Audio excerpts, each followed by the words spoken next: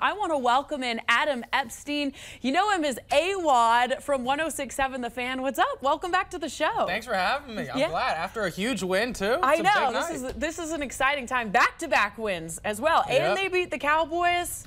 I don't know. We got to have you on these kind of Mondays. You also are the host of a podcast. Tell us a little bit about your podcast. So it's called Play to Win, P2W Radio on Twitter. And we just cover everything DC sports and entertainment. I've had artists on, like bar owners, and then also, you know, local athletes and celebrities. Fun. So some nice Washington, D.C. flavor. Oh, yeah, yeah, DC sports all day. Okay, love it. What are your immediate takeaways from this defense? I think the defense is elite, except for, like, two guys. We got Monte Nicholson, and then Stroman got burnt deep, but besides that, everyone else looks spectacular. You got to give credit to the guys on the line. Kevin, don't overreact. I mean, Richardson's going to come back in a few weeks. Crowder will be back. We saw Doxson make a few plays.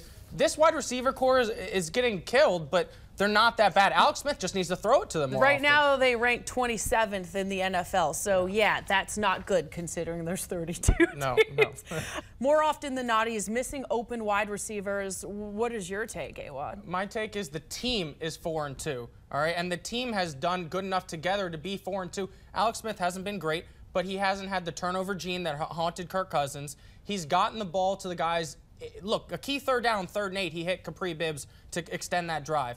Yeah, he missed a few guys in the end zone and some things, but we're 4-2. Let's be happy. Let's celebrate. Okay. Fans are also pointing the finger at Jay Gruden. What are you hearing? Yeah, I mean, it's because that final drive, we needed 1 first down. They did a run, lost a yard, another run, and then Alex Smith rolled out. And he made a dumb mistake and didn't go out of bounds, so he did go out of bounds, so the clock stopped, and it gave the Dallas Cowboys a chance. And this is back-to-back games because the Panthers then had a chance. And so people are looking at Gruden and saying, hey, stop being so conservative and maybe throw it a little more on first down so that we can extend drives at the end of game and not have to give the ball back. But you got to give our defense credit. Yeah. They were called upon. The defense has carried this team, and it's interesting how that has changed over the past few years. Right, and this is, you know, the first time Alex Smith with Jay Gruden. We're only 6 games into the season. They're starting to work together more and understand each other's strengths and weaknesses. Give it time. We're 4-2. We're in first place. I don't think it's fair at this point, but I get the criticism for sure. You know what it is, Erin? It's Redskins fans watching that game and seeing us at the 1-yard line and having to settle for a field goal. I agree. It hurts you to the core. And the 2 near heart attacks, like the Panthers game shouldn't have gotten to be what it was, like back-to-back weeks where it's like, oh my gosh, what is going on? Thanks to that field goal post. He's in first place. Adrian Peterson's playing lights out, so keep feeding him the rock. Every time, keep giving him the ball. And then, like I said, if it's 3rd and short, Alex Smith gets it. When it's 3rd and long, that's a terrible situation for any quarterback. Dwight Howard, he's been injured. What has your assessment of this 0-2 Wizards team been? It's been a tough start. It's not good to start the season 0-2, especially after you lose to the Raptors without Kawhi, you know, the guy that they bring in to take DeMar DeRozan's place. But, you know, it came down to the final play in the first game. They didn't get the rebound against the Heat. They've been going with this lineup of Jeff Green at the 4 and Markieff Morris at the 5, which I like, except for when they get out rebounded. So there's got to be some balance there. Maybe Scott Brooks can switch it up with Jan Mahimi and then get Dwight back.